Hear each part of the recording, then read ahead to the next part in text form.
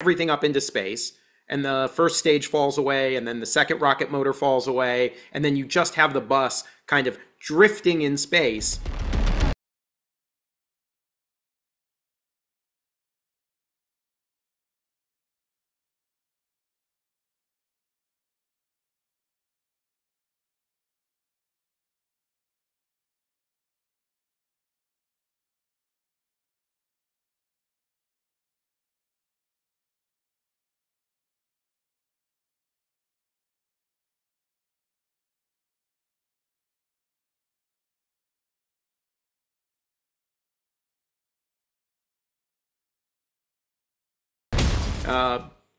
And that is when the little thrusters start to maneuver so it can drop warheads on different locations. This is something that all intercontinental range ballistic missiles do.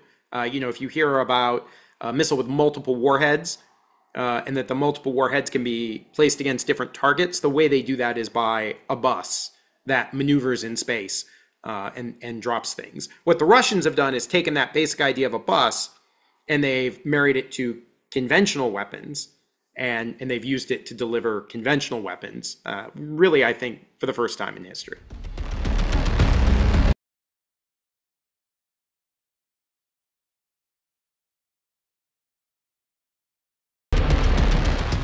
As the thing goes through space, those thrusters will fire to turn the bus so that it can drop warheads in different locations.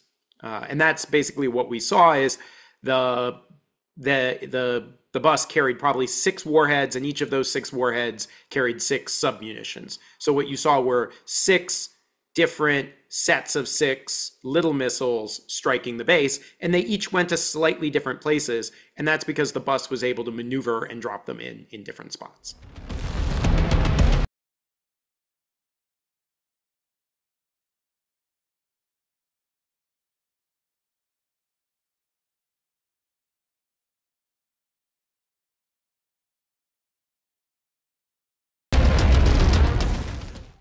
This is a new capability, but it is not a capability that represents a dramatic change in the way that conventional weapons are developed. It's a series of old technologies that have been put together in a new way.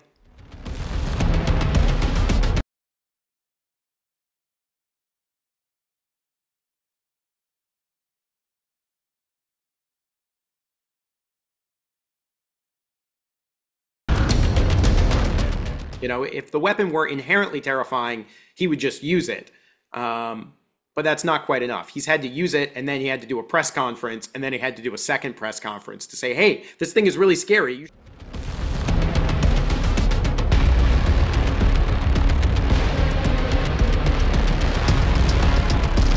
Any significant long-range ballistic missile will travel at speeds in excess of Mach 5.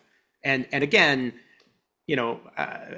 people are making a big deal about this thing going 3.5 kilometers per second. An ICBM fired to its full range, will travel at like 7 kilometers a second. So like twice that speed.